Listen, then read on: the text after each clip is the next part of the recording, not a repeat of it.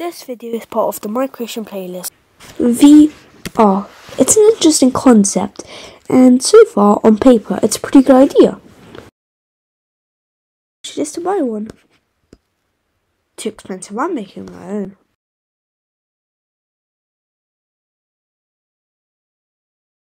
For the controller, I could have used the controller from my old console video, but I made a new one that's easier to hold in your hand, and it's pretty better than the other one because I had to make the other one so that you could connect it to a controller. So that's that sorted out. Now we need to make the headset. So we have some marks on the box that we are going to use to create the headset. Although it's going to look a bit more amateurish, it's going to work nearly identical as the normal VR set if I do the programming right. So 3, 2, 1. Now with the headset done, we need to make sure that the controller actually works. So first of all, I'm going to program a hand that moves. So programming time lapse. Moment of truth, won't this work? Why is it so laggy? It's probably because this, but I'm not sure. Am I gonna have to do all this again?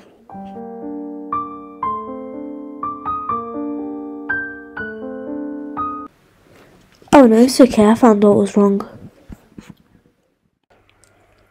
Now, after being full of YouTube 360s, you're going to want to play some games.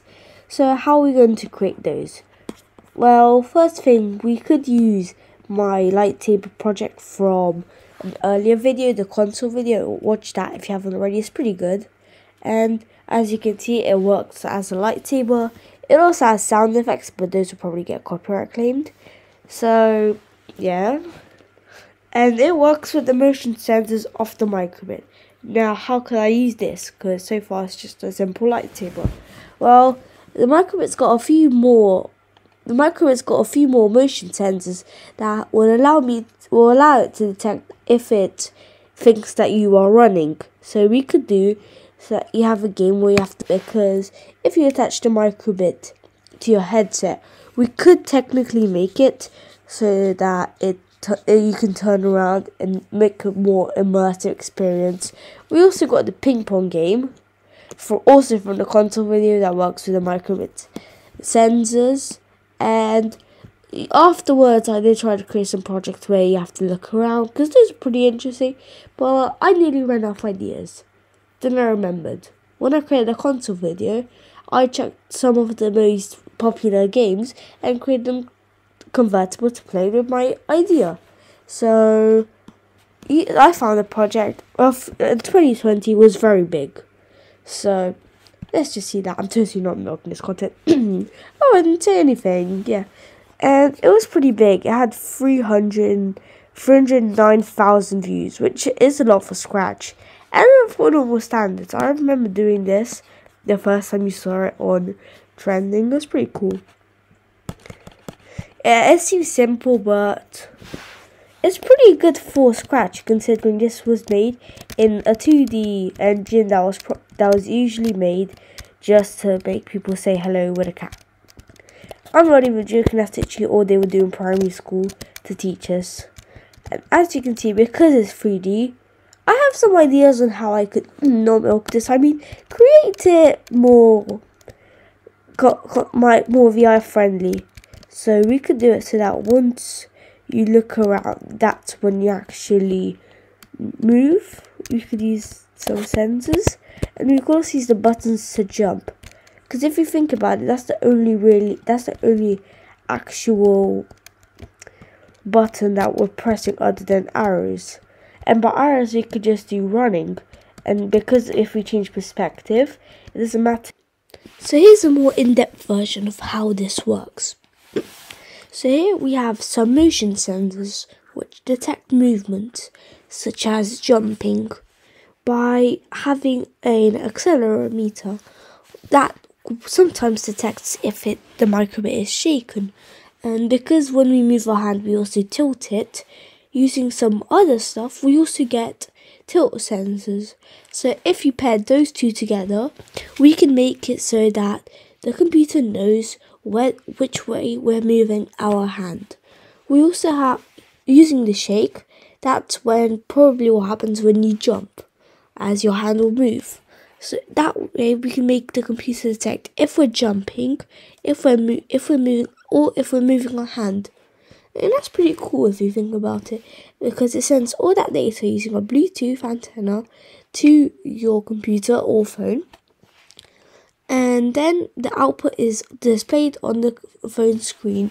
And the way a headset works is you put your phone, which has the microbit connected and everything to it, you open which game you want to do, and then it will lock it in place. You put that on your head and it will work just like a VR sensor. So that's it. This is how it works. It's a bit simpler version, but still more in depth than what I originally had planned.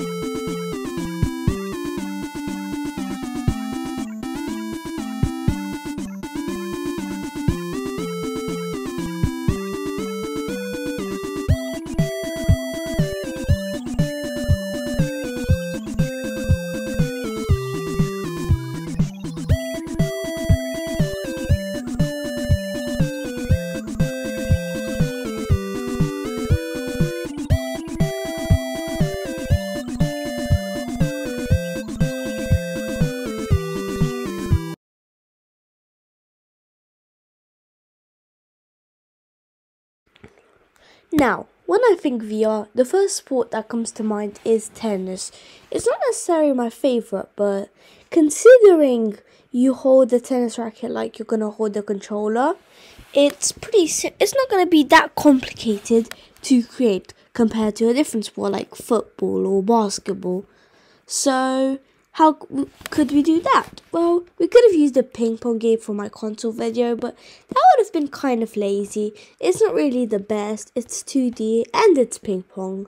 So I've created a way better one that one-ups everything that I've done so far in this project. So drumroll please.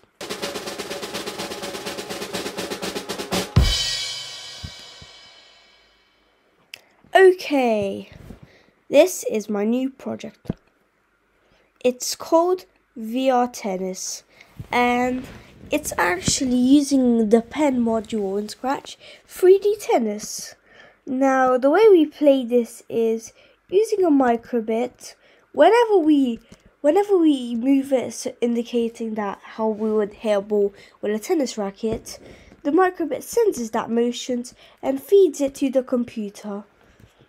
Whenever I move the hand in a certain direction, the computer also gets that information from the microbit, and that makes the racket move in different directions. So that's pretty basically how I've done it. And using the pen module and stamp a bunch of lines and deleting it all in split seconds so that it gives you the 3D sense. And I've lost. We have now made it so that it seems like it's an immersive VR experience.